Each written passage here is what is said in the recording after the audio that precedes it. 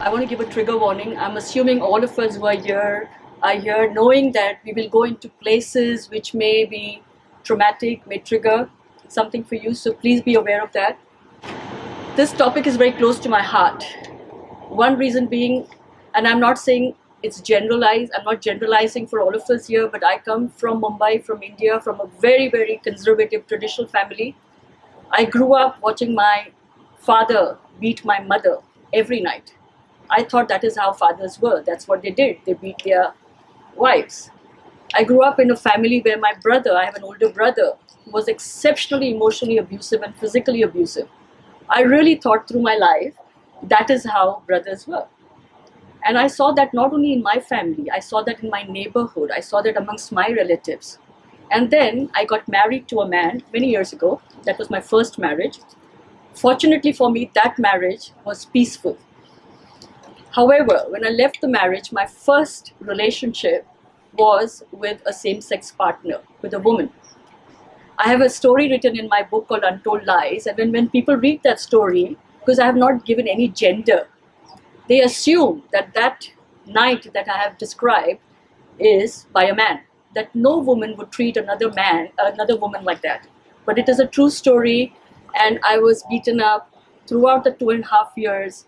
Every evening, I would still go to work the next day with bandages. I would pretend it was my cat, my children. I have twins who are now 26, that I had a fall. I lived that life, and I thought, and my story in the book is called Punishment. I thought as a woman, that is what happens. You get punished because you left your marriage, so you get punished. We give ourselves all kinds of justifications. This is a very interesting topic because I started doing research, and what I found online is shocking. So do you know the definition for domestic abuse? I did a little poll the other day. Most people said domestic abuse is when one person hits the other person physically. I was shocked that that is not the...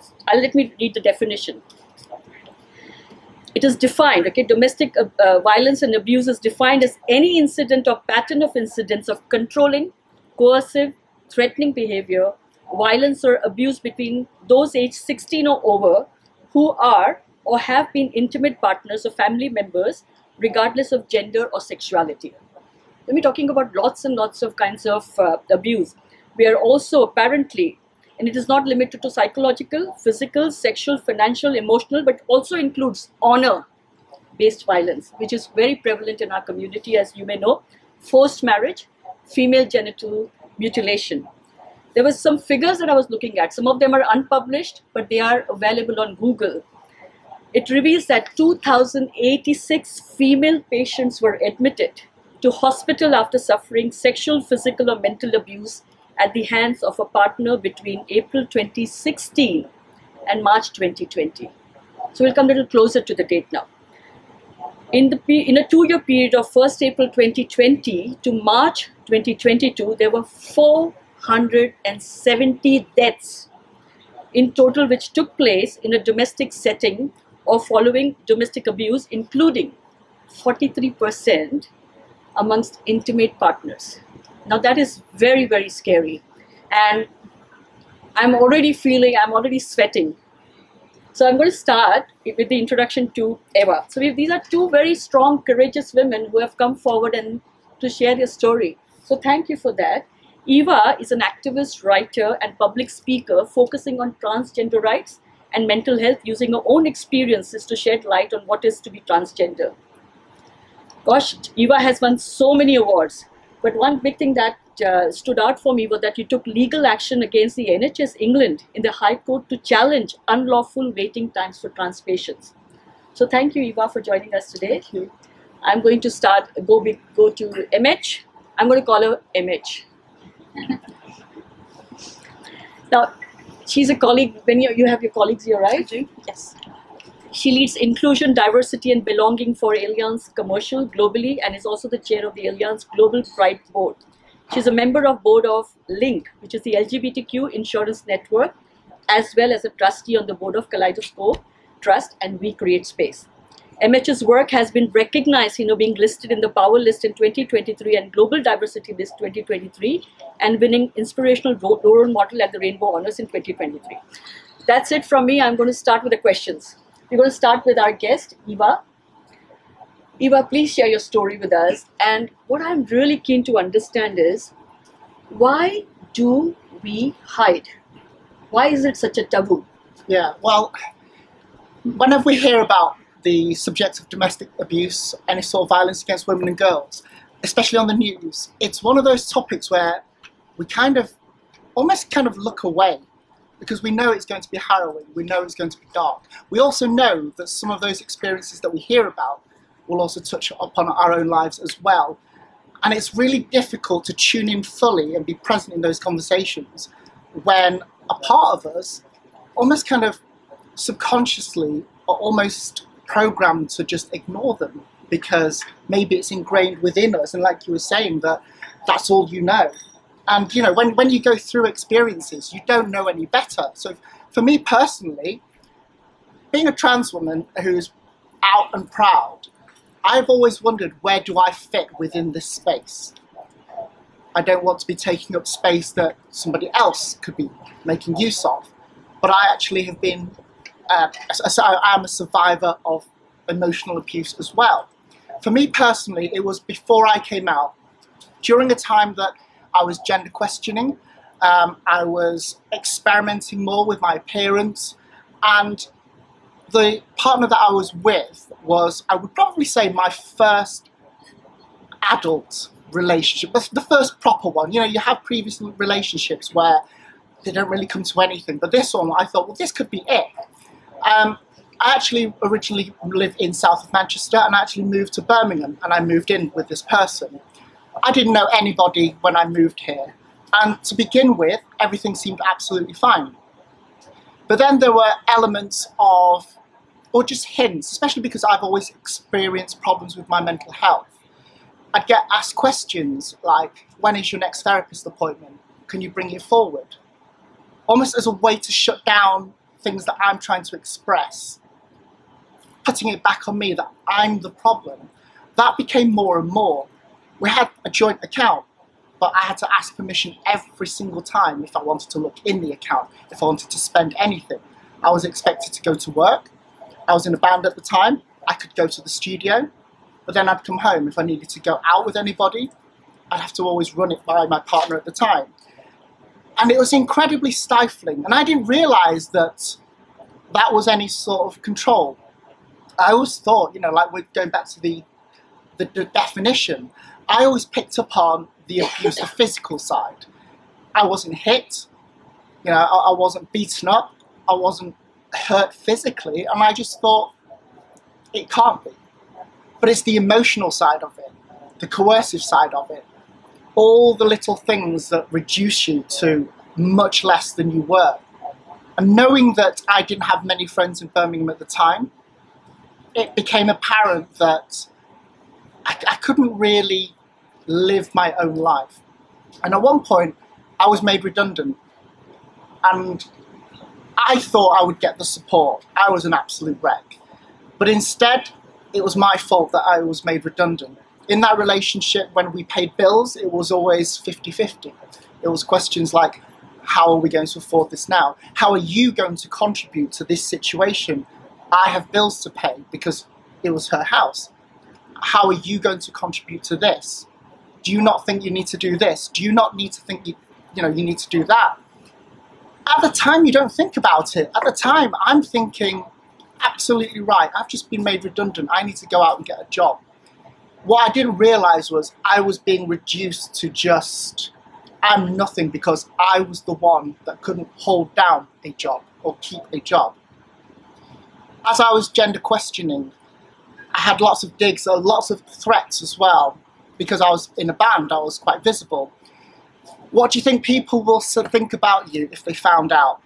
You obviously don't want people finding out, do you? So you better do this. Don't go out, because if we get drunk, I might accidentally tell someone. And for me, those were signs that something is not right. And it shouldn't have to get to that point. But again, it's all we know. And when you live in this bubble, you don't have many connections. You rely on the people within that bubble. I relied on one person. And for me, I I had to do a lot of thinking internally in order to kind of break free from that way of thinking. I used to spend as much time as I could in our studio, and then when the studio closed at 11:30, rather than drive back or get a bus or anything like that, I would walk from the centre of Birmingham back, and it took 2.5 hours or so. But that, for me, was a chance to prolong being out, being free, not have to go back to that sort of environment. And even when that relationship finally came to an end, she still had a control over me because I couldn't find somewhere to live immediately. I still had all my belongings there. I still had to go and sleep on the sofa. And even then, she couldn't let things go. And for me, thinking, well, I'm presenting as male at the time, really, you know, what have I done? What has gone wrong? And we never really stopped to think about, well, maybe it's not us. And that's one of the main reasons why I've hardly ever spoken about this. And over the last 12 months or so, I've got more involved with the Vogue side of things, looking at trans inclusion, because a lot of trans women, especially trans women of colour, also suffer from emotional abuse within relationships. And it's, you know, when we think about what trans women have to go through, trans women specifically because of what's going on in the media, we're lucky to have a partner, and we know that. But when that look turns into something else, and the other person knows that they have this control over you because you're too afraid to go and open up to someone else about who you truly are, that's when that sort of relationship becomes incredibly toxic. Thank you, Eva, for sharing that. Just want to know, at that time, did you ever go to someone else? Did you talk to your family? Did you talk to your close friends? And how was their reaction? I never spoke to anybody. Feelings of shame, presenting as male at the time, but gender questioning sexuality as well. I was ashamed of who I was as a person, my identity, let alone, you know, have to come to terms with the situation that I, at the time, thought I've put myself in. I voluntarily moved from south of Manchester. I gave up everything there to come to Birmingham for a job. And I put myself in a situation where I was reliant on one person. So feelings of shame kept me from doing anything, from speaking out. I would not even talk to my bandmates, who were some of the three closest people. That was it. And coming from an East Asian background, a very strict traditional East Asian background, there are certain values that I don't agree with, but they've been drilled into me over and over again as a kid. It's really difficult to break free from. Things like seeing my dad at home, and it's similar to your story. The way that my dad treated my mom growing up, I thought that was the norm. And when we look at East Asian culture, it's the male figures are quite dominant. And the women are just, you know, you're not seen or heard, you're just there to kind of be the homemaker, look after the children. And as a society, that trickles through from one generation to another. So for me, there was absolutely no way I would speak to someone. Even if I had someone to speak to, I would choose not to, because there is that sense of pride, that sense of shame, but also, you know, who would believe me? Yeah, no, exactly. I mean, a lot of things within our culture is brushed under the carpet, right? It's all, I always say, when you open the closet in Asian homes, there are a lot of skeletons that come out, really. But we'll park that, and thank you for sharing. And Image, I wanted to know your story. I think we should share it with everyone. And also, is there anything unique to the LGBTQ community on domestic violence? Yeah, so absolutely, this sense of shame is I think really prevalent in the LGBTQ plus community, and keeps us from talking about this. So my story, to set the scene, is about 30 years ago. I had just come out to myself. Nobody else knew. I had met my first girlfriend. So in those days, it was through classified ads in magazines. You didn't have Tinder or whatever. It was old school letter writing. So I met her through this, and she absolutely rocked my world. She changed me profoundly. She made me realize who I was. She was just amazing for a while. And then I moved to university, so I went to Exeter, and she moved down to be with me in Exeter. And that's when the relationship shifted. And whenever we'd go out, and Exeter's a very small city, at the time there was only one gay bar, and whenever we'd go to that bar, she would drink heavily, we'd come back, and she'd beat me.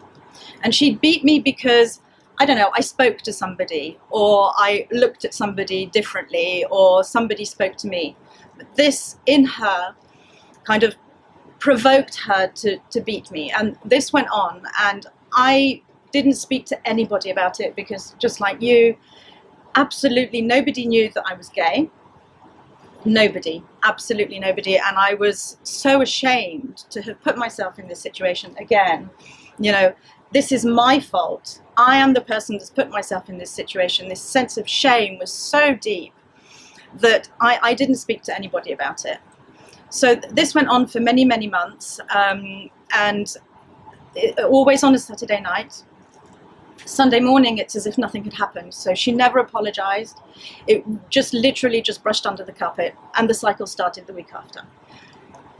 I carried on because stupidly I thought that this was what it was. I didn't know any different. I thought that this was what it was like to be a gay woman.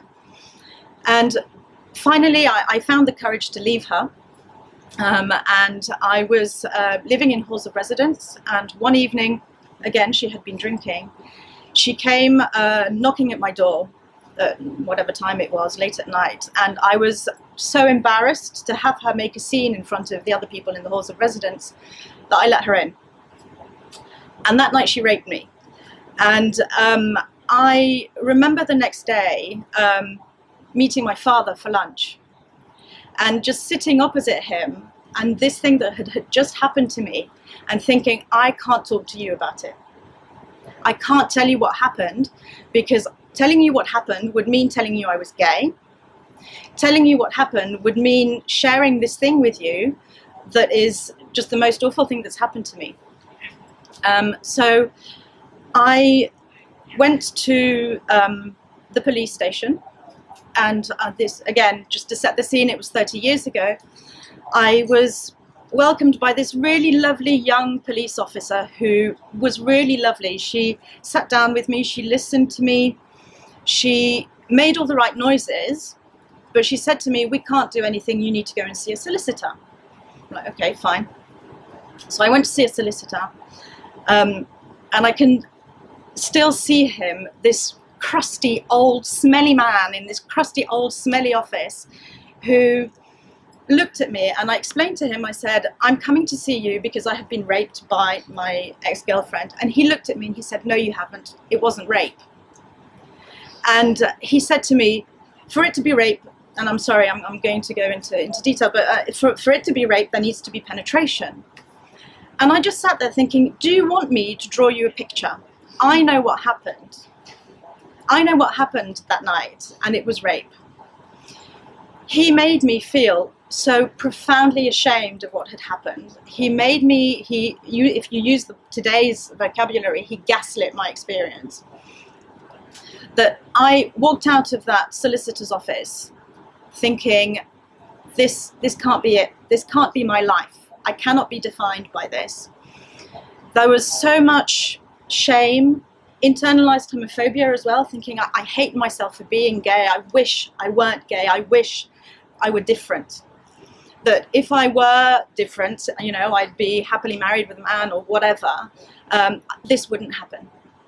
So I went back in the closet for a few years. I thought, I can't do this. I cannot do this. So I went back in the closet for a few years. Profoundly miserable. And I then, this went on for a few years, and I finally met somebody another woman who showed me that actually it was possible to have a normal relationship with another woman, that abuse isn't something that happens all the time, that you're not supposed to be beaten because you've been drinking or speaking to other people, and you know that sexual relations are consensual and that's how it's supposed to be. So that's my story, and I've never looked back since her. But back to the first part of your question, you know, I think that what's so prevalent with the LGBTQ plus community and abuse is this sense of shame, because, and exactly like you, Ava, it was this power that she held over me, because she would, I remember, you know, I was living with my parents still at the time, and her biggest threat is, I'm going to tell your parents that you're gay. Like, oh, please no, don't tell my parents. I don't want them to know. She would call me. So whenever I went home during the holidays, she would call me at 3 o'clock in the morning. And again, you know, olden days, there was just one landline, right, for the house, and it would ring. And I can still feel the dread when I heard the phone ring at 3 o'clock in the morning on a Saturday. I knew it was her. My heart would just drop. And my parents could see me talking to this woman on the phone, and I'm angry with them because they never mentioned it. But they could see the state that I was in talking to her. And I didn't want her to win. I didn't want her to have that power over me.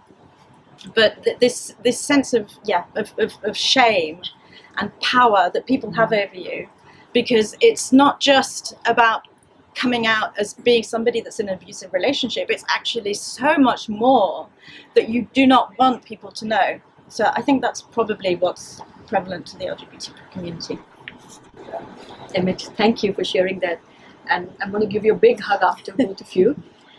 Wow, this reminds me of the times, you know, my times, and this person when I was in New Zealand. It's very similar, and I've spoken to a lot of people after my own experiences, and this is quite common, sadly. Shame, threats, bullying. My ex-partner would tell me if I didn't do anything, that they would come outside my office or go outside my neighborhood and shout out, she's a lesbian. Now remember, there are times when you're just trying to find yourself, you're exploring your own identity. It's a very, very scary place to be. I had just come out of a marriage to a man, and I also thought, I think I should just stay married to a man. This is scary to be in a relationship. So they find your vulnerable spots and they take advantage of that vulnerability, right? So what I'm curious to know is, how long were you both in those relationships, and what kept you in those relationships for that long? I was in that relationship for about close to 4 years. It's a bubble. Once you are in that bubble, it's all you know. And for me, I was doing the same thing over and over and over, and it just became the norm. And you don't think about there could be anything outside of this bubble that's different. If anything changes, it would be me, but not for the right reasons. For example, you know, when gender questioning, I ended up going back in the closet as well. I just thought, I can't do that. I can't take the risk of anybody finding out. So I just put it all in a box, sealed it away. So that, rather than me thriving and moving forwards, I actually took steps backwards, and that's something that we all share. And yeah, you don't think of it as, oh, this is a horrible situation, until it gets too bad, until you can't take it anymore. Or it could just be one comment from somebody that makes you think, I didn't realise it wasn't like, you know, it shouldn't be like this at all. But until that actually happens, when a lot of the time it's pot luck, you just stay in that. And I just stayed there because I thought, well, this is my first proper, what I'd call, you know, grown-up type relationship. This is what those grown-up relationships are like. You weather the storm together, you move through it together. You just don't realise that you're not going anywhere. So what made you finally leave that relationship? For me, I realised this is not right. I'm the most unhappiest I've ever been. And I needed freedom. I needed more creative freedom. I needed to make more friends. I needed my own life. And living in Birmingham at the time, it's like I don't know anyone that didn't know them. They had quite a prominent role in a very well-known organisation. So the events we went to were all linked to them. The only events I really went to were band-related ones. That was it. And that was okay because, you know, in her eyes, that was a safe environment. She knew who was there. She knew I couldn't be talking to other people. But yeah, when I started to think I need more freedom, this is not me. This is not the reason I really wanted to be here. I thought I have to do something. But even when you reach that conclusion, you don't automatically, you know, reach for the door and go. It's almost like you have to plan your escape. You've got to put all the pieces in the right place. And there was one giant piece missing from my exit strategy, if you like, and that was some sort of stability. And that's when I realized the stability I needed is stability that I create. And yes, I would struggle to find somewhere else to live. I could just move in with someone else. I could do a flat share.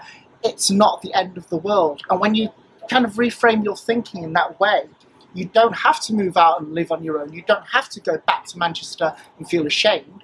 You can move forward, and it just doesn't have to be a massive step.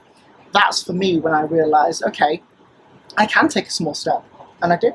Interesting, because I receive a lot of calls similar to yours, and they're stuck in relationships. So either they don't have financial independence, because that's the biggest problem, or they are threatened so badly that they fear for their lives or for what will happen.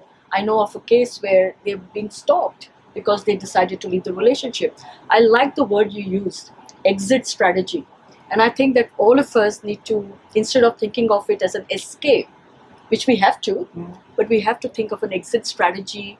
And it takes a lot of courage and strength to get there. Amish, I'm really interested in knowing, like, how long were you in your relationship and how did you finally end that? So only a couple of years, but I think it's very similar to you, Ava. I think that the thinking is, okay, well, I'm going to be alone for the rest of my life. I'm the only gay in the village. Happened to have met this one person, and you know, I'm never going to meet anybody again. And I didn't know any better. I thought that this was it. And you're right, it's like a bubble, and it's kind of expected. You kind of prepare yourselves for the beatings. You kind of prepare yourself for everything else, and it's normal. It's just normal. And for me, and it's going to sound really awful, but for me, the thing was that I met somebody else, and on reflection, that there was, you know, for me it was a very convenient relationship because she was the manager of the only gay club in Exeter, and I knew that if I were to get into a relationship with her, she would bar my ex from this. So it was very calculated. I'm not a calculating person, but this happened to be my exit strategy. So that's how it worked. That's how it worked, is that I found her and I thought, she's going to help me. She is going to help me. And she did for a short while, and allowed me to get out of that situation. Yeah. Thank you. And I'm going to share something which I've never shared before. Is you, in a way, you were safer than some of us were. I know someone else who practically died, and so did I. My nose is not this crooked. It has been crooked because my nose was broken. So one night, all night, I was beaten so badly after a bout of drinking. She was an alcoholic.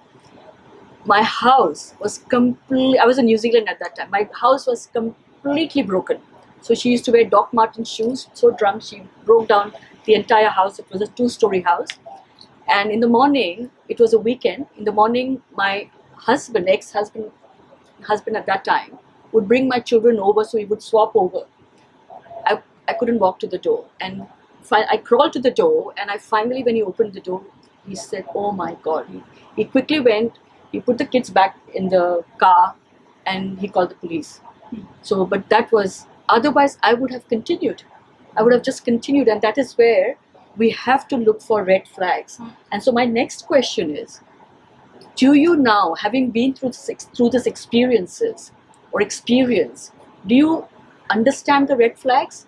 Do you look at that within yourself as well, in your current relationship, whether it is with your partner, whether it's with your friends, or whether it's at your workplace? And what do you do about it? There's certainly a lot of unlearning that we have to do, not just to escape those previous experiences, but almost learn behaviors that we've instilled within ourselves. Things like, normalizing toxic traits. Working in doing what I do, I'm always exposed to stories of people being taken advantage of, being abused. And for me, it's spotting red flags has become a lot easier. And for me, you have to kind of turn it backwards on yourself to kind of always think about what you're doing. I'm always aware of, if I say this, is it going to come across as a red flag to someone? I'm always like, if I mention we've got to be careful about money, are they going to think I'm controlling the finances? Because I can see how I almost fell for it completely. And now I'm so acutely aware of those sorts of behaviors that it's almost like I'm too paranoid. But yeah, I see red flags now, and my best friend is currently doing the Tinder thing, Bumble and all that, and trying to find a partner. And whenever she messages me and says, oh, look at this person, and sends me a screenshot, it's almost like marking homework. It's like I can say, that is not right, you need to block him now. And it's so much easier now in hindsight, and it's also easier when it's someone else. When it's you, you don't see those things, and it's a constant effort to have to keep reevaluating yourself to make sure that you're not falling into those traps, but at the same time that you can be the best person you can be. So did you find yourself relying on something externally when you were going through this? Because a lot of people rely on alcohol or substance abuse. So did you find yourself relying on something for support to support you? Yeah, alcohol was definitely one. Alcohol was the immediate escape. Prescription painkillers was another one. One night I stumbled across a box that I'd been given after surgery. So they became my coping mechanisms, but also I've spent most of my life with an eating disorder. So for me, having a relapse and going back to the eating disorder unit was a bit of a wake-up call that, something isn't right here. But even then, at first, it was, the thing that isn't right is me. I therefore need to go to therapy to fix myself. And actually, when I went to psychotherapy, I thought I was going to psychotherapy to fix me so I can go back into a relationship and everything will be all sparkles and rainbows. And I actually learned when I was being challenged in psychotherapy that I actually started to think about who I was and what I don't want, rather than thinking, this is who I need to be, please fix me, please turn me into that person so I can be the best partner for someone. It became a very reflective process, and yeah, that really empowered me to really seek help and to do something. Brilliant. And we're going to come back to more positive things as we go along. And Emmett, very keen to know your experience and do you see red flags, and do you see that within yourself as well in your relationships? Yeah, I think what we've been through inevitably marks us. And I know how I am in my relationships, and I know that I always have, but it's also, part of it is also who I am in my personality, but I tend to, I'm a people pleaser, and I've been a lifelong people pleaser, and that's never going to change. But I think that's probably been augmented by my experience, and also in my personal relationships, that I'm always overly conscious of how the other person might be feeling, of saying the right things, of not wanting to upset them. But I think part of it is down to me and my personality and who I am, and that's never going to change. But also part of it is because of my experience and what I've gone through. Sure. And I'm just going to go back to New Zealand, where I lived, and I worked in an advertising agency, a very large agency in fact.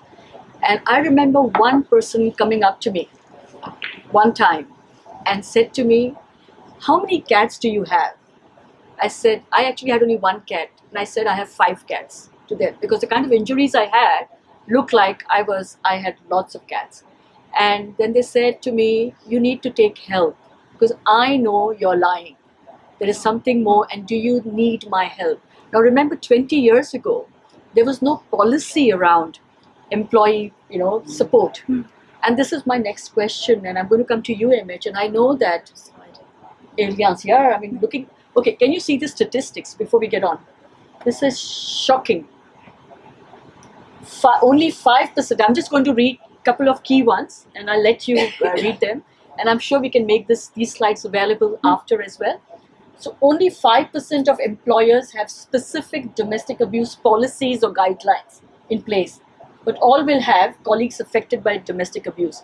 And I say this quite regularly when I do my own talks and I host sessions, is we actually, and I know the language use has to be changed, and we'll come to that as well, that we have perpetrators and survivors, or victims as we are called, in every organization. It is a fact. Some organizations are now understanding the value of it and have put signposting in place, and we'll come to that as well. But look at the statistics. 2.3 million people are affected by domestic abuse in 2019-2020. 56% of employers said that domestic abuse led to absenteeism. 54% said it caused the quality of their employees' work to suffer. So if for nothing else, to make sure that we keep our people safe in our organization. And Image, this is where I come to you, and I know you're doing a lot of groundwork on this. Do you want to share what you're doing? Yeah, so we have, so this slide is, I've stolen from the Employers Initiative Against Domestic Abuse. So we are a member of that organisation. So this is an organisation that brings together companies with guidance on domestic abuse. So we're a member of the Employers Initiative Against Domestic Abuse. We also have a domestic abuse policy. We're working on having a more robust policy as well. So this is something that we're currently working on with Allianz UK, so to have a joint policy so that both Allianz Commercial in the UK and Allianz UK have the same robust domestic abuse policy. I have undergone a training to be domestic abuse champion, and I hate that word, but yay!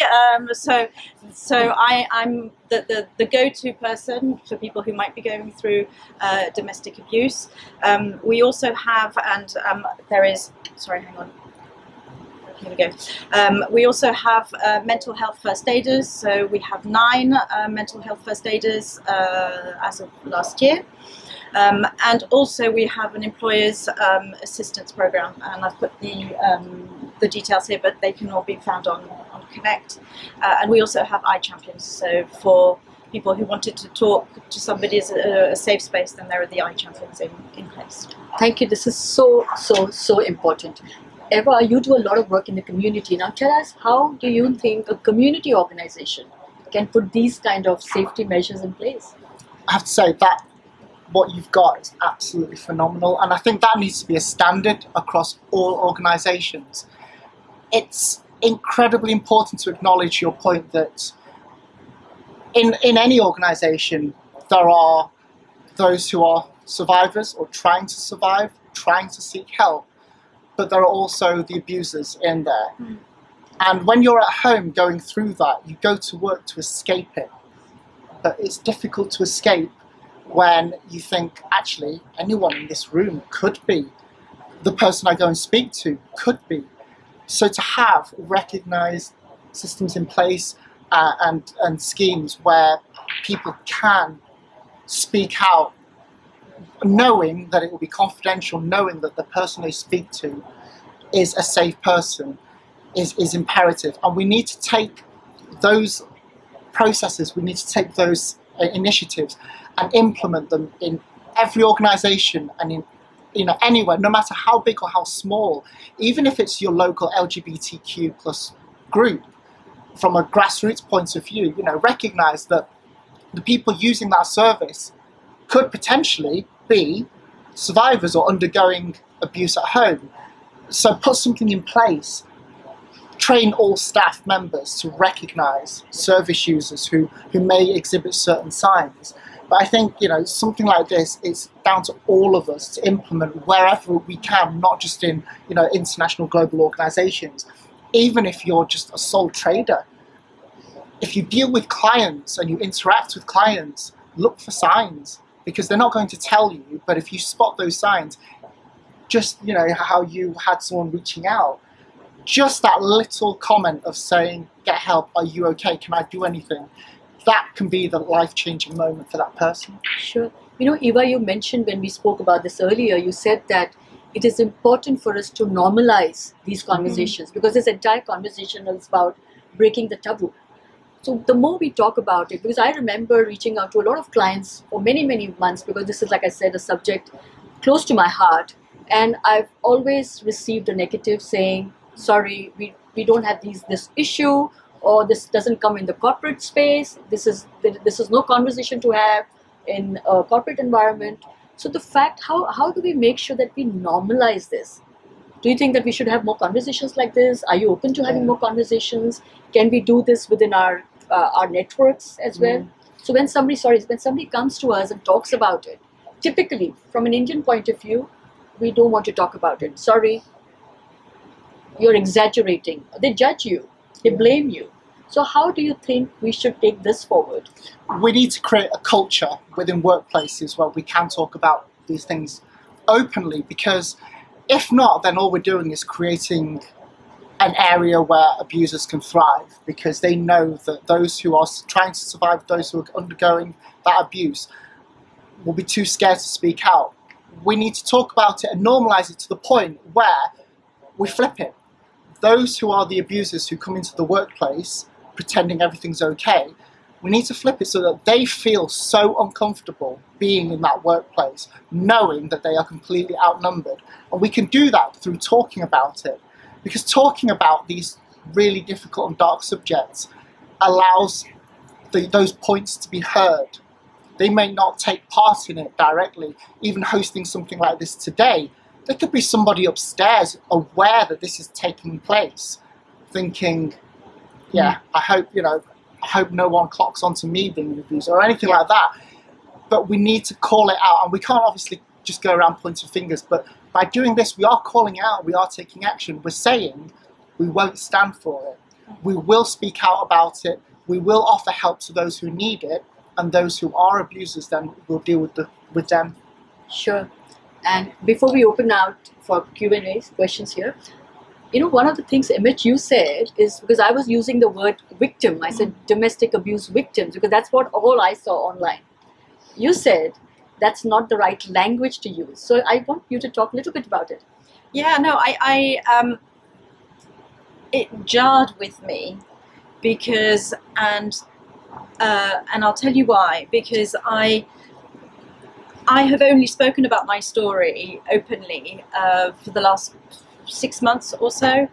There are people in my life who I've known for a very, very long time who don't even know this about me.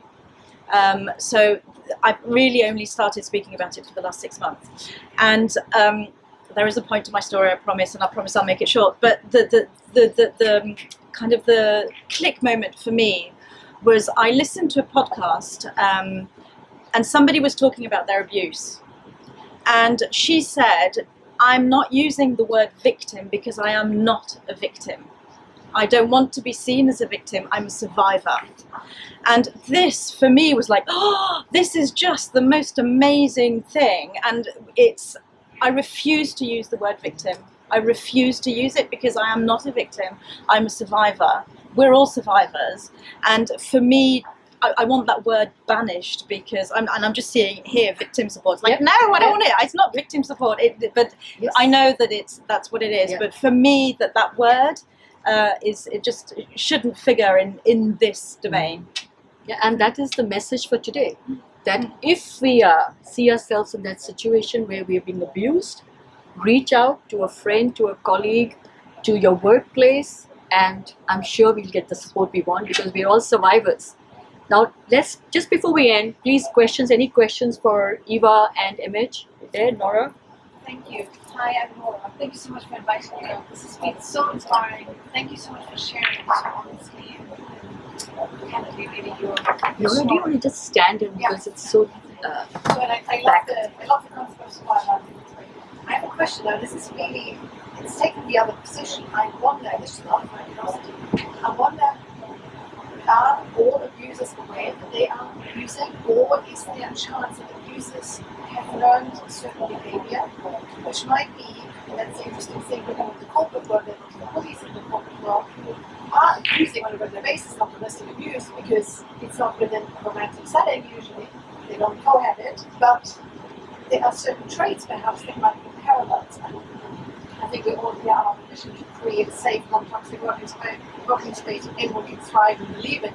So I wonder, what can we do to help each individual to stop them becoming abusive by increasing the awareness as well? So telling both sides of the teaching. That would be my question. Sure, you want to? That's a really good question. I think I've always wondered about this, and I think there are elements of being very self-aware in what they're doing, but almost as soon as they realise what they are doing, they find ways to justify and support the continuation of that, and that does stem from upbringing, what they've been through themselves. And yes, there are elements where we can help people to, stay on the right track, so to speak, so that they don't end up that far gone. And that's things like, I love what you said about not using victim. Things like that, where you hear someone say victim, just say, hey, no, can I just stop you there? We don't say victim because of X, Y, and Z. It's like this. And just by having those little connections, those moments of interaction with somebody, pointing out, or actually, we shouldn't do things like that. We should do it like this because of respect for others. We start to create that culture that is educational, that is nurturing, where people can thrive, where people who maybe they have been brought up, with a very difficult upbringing, they haven't had a chance to learn about relationships and interactions with others. This is their chance to learn, and those small interactions, you're guiding them gently down the right path. And if I can just add to that from a corporate perspective, I think that for that to happen, you need to build a culture where, there is psychological safety, so that people feel safe to be able to have these conversations, where people feel safe to be able to, and it's not just about calling out people, and you were talking about, sort of bullying in the workplace, but it's not just about calling out the bullying, it's about calling in as well. And I really believe that you have to, and this is what you were saying, that, to say to them, okay, well, you said this, it made me feel like this, because please don't do it again. I think that's really, really important as well. I agree fully. And I will just add to that as well. I think a lot of abusers don't know that they're abusers, but a lot of them know as well. So change only happens when you are self-aware. Yeah. And I have learned that when I speak with people who have abused me, or I have been sometimes part of that as well. So I think it's a really good to have these conversations, to understand, to not deny yourself that knowledge either, and not to pretend that you are not an abuser, because all of us have traits that are quite sometimes learned from childhood, like you said, from our culture, from our exposure. I see a lot of my community, men behave in a certain manner, not because they love being that kind of person. It's only because that's the only thing they know. So we have to call out and make sure that they are aware, and if after that they don't change, then you can't help them, right? Can I just also say that I work a lot with the Metropolitan Police and West Midlands Police, and also the Crown Prosecution Service, predominantly in hate crime.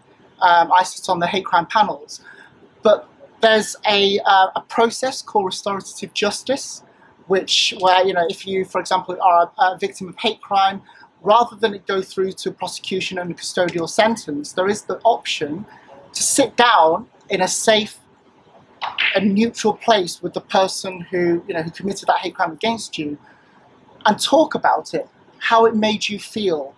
I understand this is your upbringing, but your upbringing had this impact on me. To talk and to learn, because sometimes custodial sentences don't work. it makes an individual even more bitter, even more angry, and they'll resent you even more for it. And that's something that is possible within the workplace. And, you know, it's not restorative justice when it's in the workplace. It's that conversation, isn't it? Yes. It's that conversation of these words that you're using have a profound impact on me. And if you allow me to talk about that impact, hopefully we can all learn and move forward. So that is absolutely vital. Fantastic. Yeah, Chris? First of all, thank you for 3 incredibly personal and powerful and painful stories. What I picked up as a big theme was it's really important to talk about this. This flourishes. This flourishes when people are silent. So, as a community, as an LGBTQIA plus community, is there anything else we can be doing to encourage that conversation, to get people talking about it, and how can we maybe all support that effort? Ooh. I would say social media is a fantastic tool, because 99% of us are glued to little black rectangles most of the day anyway. And information is so easy to share these days. Just literally click, send, less than 2 seconds. That's how easy it is to share. And when you come across information, personal stories on social media where you think, my social circle, my peers, those that follow me, could really benefit from this, share it. You know, a lot of people are so worried on social media about cultivating this kind of image, making sure everything's perfect and happy and bright. That's so far from reality. You know, there are ups and there are downs. It's not all about, you know, you're half a grapefruit on a crisp white linen sheets and a book you'll never read. It's about the realities of our lives. Share those realities. Make sure that if it touches you and you think, really, this has taught me something, share it. Don't be ashamed to share it. And that's vital, because the moment you feel like, maybe I shouldn't, I don't want to upset my followers, I don't want to upset people in the workplace by sharing these details, by having this conversation, you're allowing abuse to happen. So, you know, one way to stand against that is to just be really active as an ally to those survivors. I agree, and I weirdly, one of the first places where I shared my story was on LinkedIn. It's very strange, but I wrote about it, and I did think about it, and I mean, I don't have that many people following me on LinkedIn, but I thought about it before posting it, and I thought, do I want to do this? Do I really, really want to do this? And I did, and, you know, I had brilliant, you know, mostly positive feedback from what I did, and I don't regret it, but yeah, I think it's social media is super important. Excellent. Just Tris, to your point, I wrote a script a couple of years ago on domestic violence because I read a statistic which shocked me. It's from the US. 44% of couples and same-sex people in same-sex relationships have reported violence, domestic violence, versus 34%. Now just 34% amongst the heterosexual couples.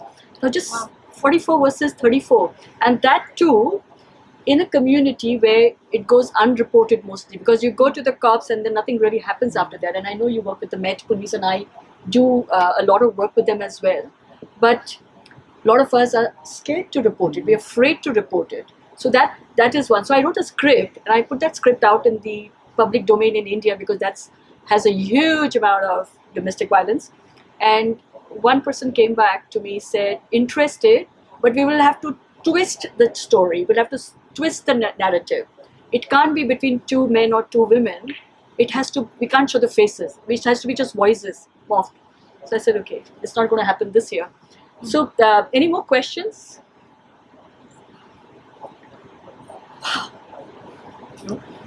Yeah. So thank you all for today. I learned a lot, and I hope you all are in a very good place now. So my question is, as a young queer person experiencing my first queer relationships, what advice would you give, for example, your younger selves or the current generation on how to actually tackle being in this situation? Yeah, being open and honest about everything, about experiences, because, you know, I grew up at a time when Section 28 was enforced. You don't talk about it, and because of Section 28, until it was repealed, there's a section of queer history that's just completely lost. We're having to fill those gaps in now. So talk about it openly. Let's be the generation that fills those gaps in. And yes, you know, some of those stories will be negative, but sometimes you need that negativity to kind of spur on positivity as well. So yeah, as long as you're both open to talking about how you're feeling, you're both aware of what goes on, because we tend to see domestic abuse as a cishet kind of thing. You know, it's cishet white males, they're the ones who cause all this. And as a marginalised group, we don't often associate it with ourselves, with our own group, because we think, well, we've been through enough, surely we wouldn't do it to each other, would we? But it does happen.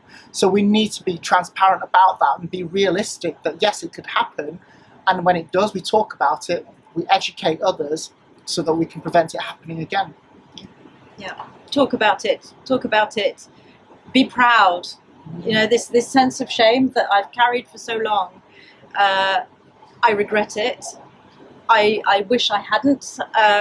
So yeah, be proud. There's no shame, and just talk about it. Emmett, you said something initially which I wrote down, and you said, I did not let them win. You said that to me earlier. Yeah. That I think one of the things we need to allow ourselves is not to give our power away, which takes a lot of time to understand. But this new generation, the younger generation, I think you have more access to information, more access to knowledge, more access to stories. People like us are opening up and telling us stories as well. So you have that information. It's what do you do with that? How do you use it to your advantage is what you have to look at. So if there are no more questions, I'm just going to add two little things before we end. And one is, how many of you have heard the Nigella Lawson incident? When she was out having lunch with her now ex-husband, he abused her, and everybody took photographs and talked about it, but nobody went to help her. Okay, so that is one. Park that in your mind. Second is, it's not a domestic violence case, but my partner and wife who's here, we were walking down South Bank 2 years ago on a busy evening. There would have been lots and lots of people. It was October, beautiful evening. We got attacked by a man who was at least 6'2". Like, I'm 5 foot nothing, so I had to look up. We were attacked very badly. We don't know why they attacked us, whether it was homophobic, whether it was to do with race. He made a lot of comments about my being Indian, and unprovoked, when I tried to film it, I still have a video of him. He slapped me so hard, I flew from one side to the other. I have the phone flying with me, but I was too ashamed. Friends of mine, sorry. So what happened at that time? People just gathered, and all they were doing was taking a video. I was crying. I was telling, please help. And Nicola has disability, so I was begging people to help us. No one came forward. All they did was film it. That was the end of it. A security guy was there, not help. They shut the door on us. So this is what happens. So my question to everyone is, when we see abuse happening around us, what role do we play? That's all. I don't want you to respond. I want you to ask yourself, are you just bystanders? Are we bystanders? Or do we just pick up our phone and take photos for social media or videos for social media? That is society. Because when people ask me, say, how will society change? I ask myself, because I am society, how will I change? What am I doing to make this society a better place? And I feel very positive, although we've been through a lot of traumatic incident, I feel very positive that we are all in a good place. We are survivors. Thank you for sharing the story. I have to point out one wonderful person here who is Eva's wife. So it shows that we've all come out of it. That's my wife of 17 years. So that we've all turned our lives around. We are survivors, that we have taken positive action with our life, and that it is possible and not that difficult to make sure that if we find ourselves, part of the abuse, call out. Yes, Sian? A lot of the times when we report anything, whether it's hate crime, domestic violence, anything like that, it's not taken seriously. It's our fault. Even with solicitors, as MH has told us, we need to keep going, because yes, you know, when we try and report something we're not taken seriously, it gets put to one side. Sometimes you don't even get a crime reference number. We need to keep going. And I see all the time when something happens, it's a negative experience with the criminal justice system. The negativity on social media is like wildfire. But we have to be careful what we're posting on social media. That's our experience and our experience alone. Yes, sometimes it aligns with the experiences of others, but there are those out there who have very positive experiences as well with the criminal justice system. And we've got to be careful that we're not so angry and frustrated that we drown out those positive experiences and replace them with solely negative ones, because that will mean we become this community, this echo chamber of negativity, and we'll never be able to break free from that. And also, if we have an opportunity to work with the criminal justice system, embrace it, go for it. Because I hear all the time, you know, the police need to do better, they need to do this, they need to do that. Well, what if they genuinely don't know how to do better? Let's show them, let's work with them, let's use our lived experiences to highlight what is not working, what is working, and let's move forward together. Because otherwise, in 10 years' time, we'll still be here, hating the police not understanding us. And to your second point about social media and tackling the negativity on social media, first of all, I mean, I try not to respond unless I absolutely have to. I can be quite passive aggressive. I'll take a screenshot, name and shame, and things like that. But generally, there are those who feel emboldened by social media because it's too easy to hide behind a screen or a keyboard and just throw hate out there.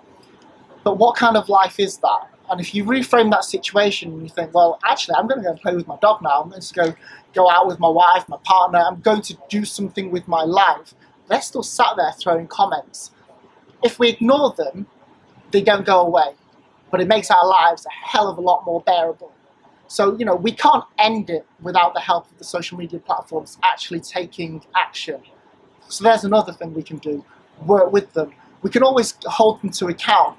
If we stop, like, Twitter's a great example. A lot of people have migrated away from Twitter because it's become this platform full of hate. People, organizations have stopped advertising on Twitter as well. Move away from them. You don't have to use it. And gradually they will realize this, and they'll start to look at what is failing with our platform and move forward from there. A lot of platforms also have panels that you can get involved in, and surveys where you can contribute, and they're really worthwhile doing so as well. I just keep saying, keep the faith and be the change you want to be. Yeah. See, don't be a silent observer. That's all I say. Just participate in a positive manner. So thank you very much. Yeah, Emej and Eva, thank you for your time. Thank you very much, all of you, for coming and listening to us. Please feel free to share feedback at OutSpoken at outspokenspeakers.com. And if you have any further questions, we are going to be here for the next 45 minutes or so. And please feel free to ask us questions. Thank you very much. Thank you. Thank you.